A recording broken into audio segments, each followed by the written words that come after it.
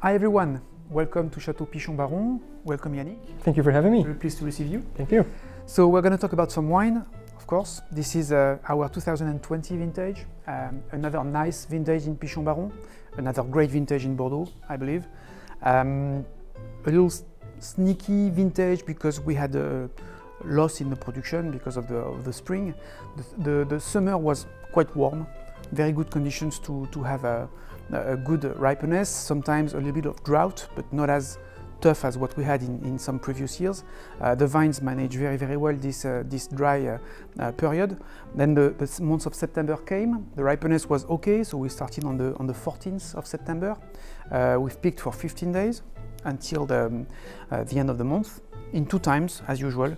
The first week was for the Merlot and then the second week for the Cabernet.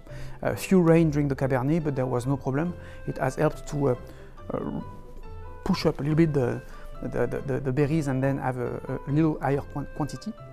But that's the nice baby, and it was more sneaky during the vinification process because we knew that the ripeness of the tannins was not perfect everywhere, so we had to pay attention. We were very attentive as well to the plot selection and the intra-plot selection to have more samples to taste and to blend. The blending was done in 6 times, which is quite rare. Usually it's done more quickly. But when you have more tasting, you know that it's a great vintage because everyone wants to find the best and the best match. Mm-hmm. Sounds great. Shall we taste? Sounds great. So for the blend, can I know the blend of the grapes? Sure. It's 74 Cabernet Sauvignon and 26 Merlot.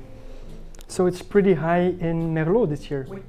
Usually we have a little less Merlot. We have 22% of Merlot maximum. It's just that the yield of the Cabernet were lower this year. And more or less, the Baron is always built on what we call la butte de Pichon, which is the top terroir right here, almost 40 hectares, Cabernet Sauvignon for the most.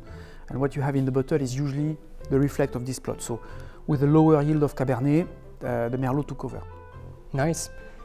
The aromas are quite great. I'm looking forward to tasting it. Cheers. Santé.